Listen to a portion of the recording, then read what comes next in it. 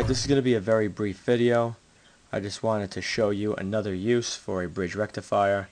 The common use is to convert alternating current into direct current, but there's another use that many people are not aware of, and that is to use it as a reverse polarity protection device. You can take a 12-volt lead-acid battery or any other battery, take the negative and the positive. You can connect it to either of the AC inputs.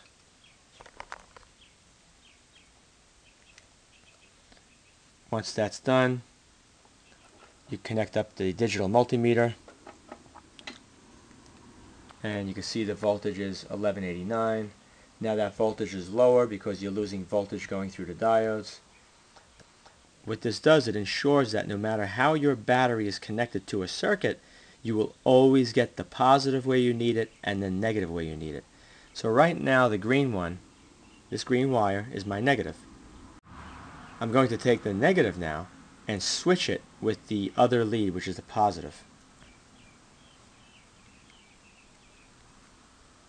Alright, and take notice, we are still positive 1188. So as you can see, it does not make a difference how your battery is connected to the circuit.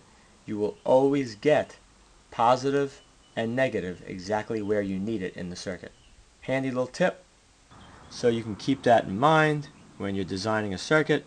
You could take a couple of 1N4001s up to 4007, make a little bridge rectifier, and then you won't have to worry how you connect the power to the circuit or if somebody accidentally connects it wrong.